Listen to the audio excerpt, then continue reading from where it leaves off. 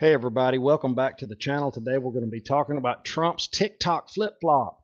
Exactly what TikTok gets from the people that use the platform. And we're going to be looking at some charts where these politicians have been buying and selling. It's just one company. It's important because I know a lot of people that are invested in this company, and I'm not going to be able to name names, but you'll pick up what I'm putting down, I'm pretty sure. So this is a letdown, guys. Just heads up. Trump just sold out bizarre TikTok flip flop, followed by meeting with hedge fund manager who has 30 billion invested. Now, Biden says he will gladly sign it because Congress passed it bipartisan, blah, blah, blah. Biden's saying he'll sign it. Well, does he know what he's signing? No, I don't know. There's probably an ice cream reward afterwards. The House Energy and Commerce Committee unanimously passed a bipartisan bill that would force the sale of TikTok and face a ban in the United States. Trump, however, despite repeatedly pushing for a TikTok ban or sale when he was president, has done a complete 180. And he says because getting rid of TikTok would benefit Mark Zuckerberg. All right, man. He said it'll double their business. I don't like them either. But just so you know,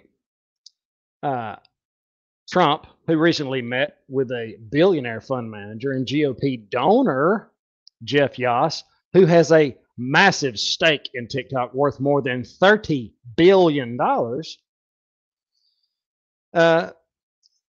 Yoss has given $10 million to the Congressional Leadership Fund, the House GOP aligned super PAC this cycle, as well as another $250,000 to Joint Leadership Fund Speaker Mike Johnson. Now, I'm going to let you listen to Trump right after we cover what TikTok actually gets. What TikTok knows about you. TikTok knows the device you're using, your location, IP address, search history, the content of your messages. In the US, TikTok can collect biometric information, including face and voice prints. Welcome to the Thunderdome. TikTok says it collects text, images, and video from your device's clipboard if you copy and paste content to or from the app or share it with third-party platforms. The question is, what aren't they telling us? What else are they getting? TikTok is not being specific about which data is going where. You have to assume it could be anything. This could potentially include your profile information, content you create even if you don't share it with TikTok, the contents of your clipboard, and this is a big one, typing patterns, keystrokes. The CCP, the Chinese Communist Party, is getting that. Mull on that for a little bit. Now, this is why the bill passed 50-0. And there's a bunch of reasons why they're saying, TikTok's access to 170 million Americans makes it a viable propaganda tool. Well, I agree with all that. But remember, this is a red flag. And this is the main reason. The committee may have been galvanized to act following a massive spam campaign orchestrated by TikTok earlier in the morning. The social media company began targeting users with location-specific information, giving them the contact information of their local representatives on the committee and urging them to demand a no vote. That wasn't very popular. And I can see why. Now, back to Trump. Here's Trump, and this is what he says. I could have banned TikTok. I had it banned just about. I could have gotten it done. But I said, you know what? But I'll leave it up to you. I didn't push them too hard because, let them do their own research and development. And they decided not to do it. But as you know, I was at the point where I could have gotten it done if I wanted to. I sort of said, you guys decide. You make that decision because it's a tough decision to make. Frankly, there are a lot of people on TikTok that love it. There are a lot of young kids on TikTok who will go crazy without it. There are a lot of users. There's a lot of good and there's a lot of bad with TikTok. But the thing I don't like is that without TikTok, you can make Facebook bigger. And I consider Facebook to be an enemy of the people, along with a lot of the media. Okay, that's probably true, but are we concerned about the little kids that are going to get upset? All right, the next video is classic blame shifting. And this is Vivek. And I want you to ask yourself, as he's talking about Airbnb and doing the blame shift, would these people that aren't politicians, that are acting exactly like politicians, would they be pro Airbnb if they had a donor that was involved to the tune of 30 billion? Flimsy policies along the way. And President Trump just came out against a legislative measure that would require the owner of TikTok to divest it. It's currently a Chinese owner, a company called ByteDance, or else that it would be banned in the United States. President Trump just came out opposing that. I think that's the right decision, actually, of President Trump to oppose that legislation because it doesn't make any sense. And I've long said this, even late in the campaign, took a lot of heat from fellow Republicans.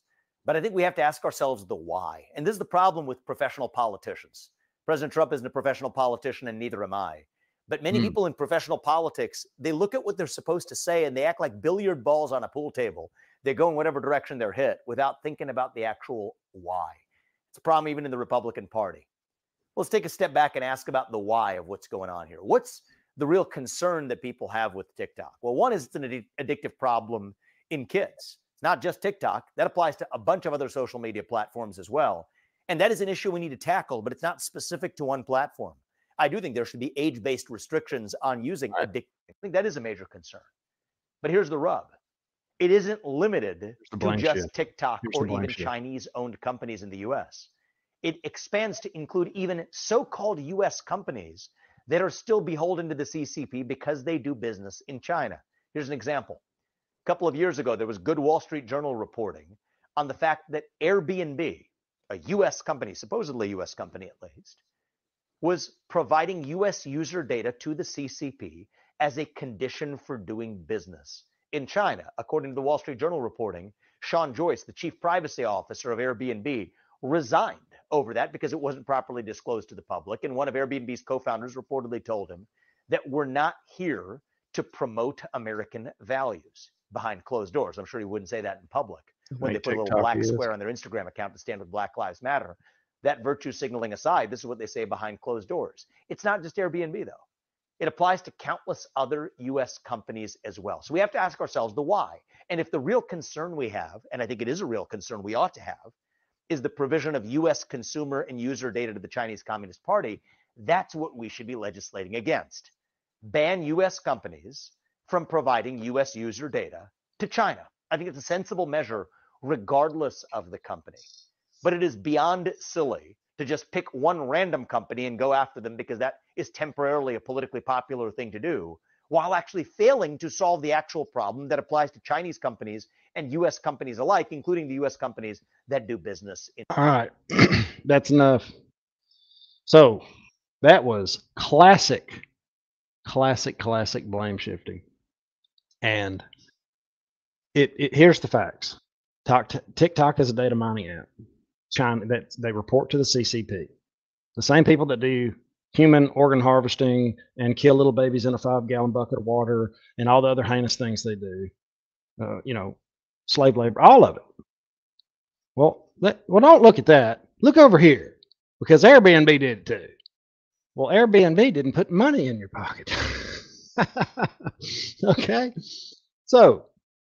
Oh, man. Guys, hit the like button, subscribe, and ring the bell if you like this kind of content, because what I'm about to show you might help you. This is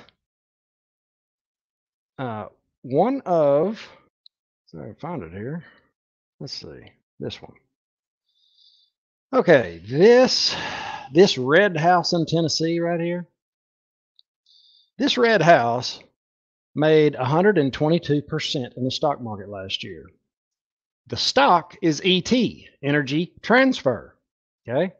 They started buying down here, way down here, and they rode it up and they bought along the way.